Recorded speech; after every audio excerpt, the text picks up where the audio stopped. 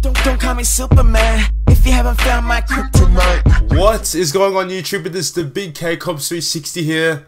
And I pretty much came back from probably one of the best times I'm gonna have in my life.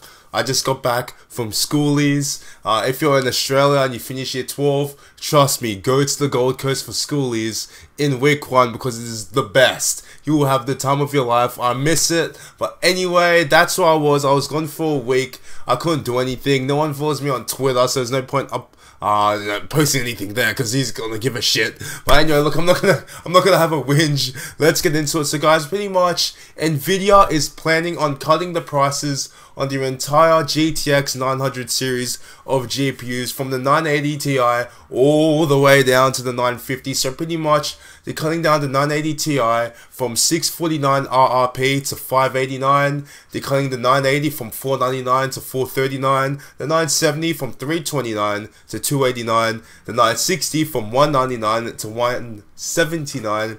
And the 950 from $159 to $139. Now, of course, as you guys can see, the 980 Ti and the 980 have the most significant price drops. They are, of course, the most expensive cards. So, of course, you know, mathematically by scale, they should have like bigger drops, like in comparison to say the 950, which is already relatively cheap. But look, getting to the point, what does this indicate? This of course indicates that Pascal is coming soon. We will be seeing Pascal. It's gonna drop, it's gonna launch. I don't know if Nvidia's gonna call it the 1000 series of GPUs or if they're gonna do something else. It's gonna be kind of awkward saying like the 1070, 1080, 1060, I don't know.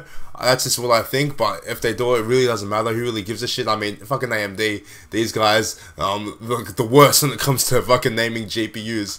But anyway, continuing, it should be good. I mean, Pascal is what everyone is waiting for. That's when we're seeing Nvidia jump up to HBM2. We're going to be seeing 8 gigs of HBM, 16 gigs of HBM. That's what the fans want to see, because at the moment, we've been stuck with GDDR5, we've been stuck with 28nm processors.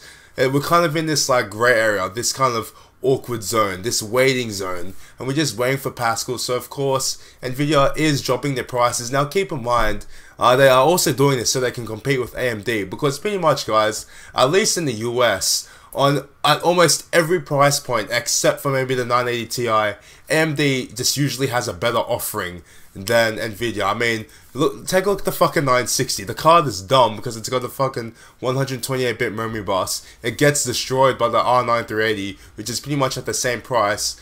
And the AMD just launched a 380X as well. So yeah, I mean the 960 itself, that card definitely needed the price drop, because where it is, it's getting demolished. So good thing Nvidia did that. 980 Ti of course was good to drop the price, 649 to 589. 980 Ti is already a really good card, so it's just good stuff. Good to see it cheaper. And yeah, everything else has gone cheaper now. I mean, it's just typical stuff. I don't really need to say it again. But this is interesting. Now look guys, comment down below, tell me if you plan on buying an Nvidia card now that the prices have dropped a little bit. I don't know how it's gonna, you know, roll over or, you know, flow down into like here back in Australia, because the prices are already pretty high as is. I really doubt that the prices are even gonna drop. I mean, you still got fucking like 270Xs and shit for like 250 bucks, or like 370s for like 220. It's ridiculous, man, so expensive. But yeah, we can't really do much. And yeah, so anyway guys, look, thank you for watching. I hope you enjoyed, and I'm just keen for Pascal, man. This video was nothing, dude. No one cares about fucking Maxwell, Kepler and all that shit anymore. Everyone just wants Arctic Islands, and everyone wants Pascal, and I just can't wait for 2016, because that is going to be a huge year for the GPU scene. So thank you guys for watching. I really, really do hope you enjoyed, and look, the Big K, we'll see you later.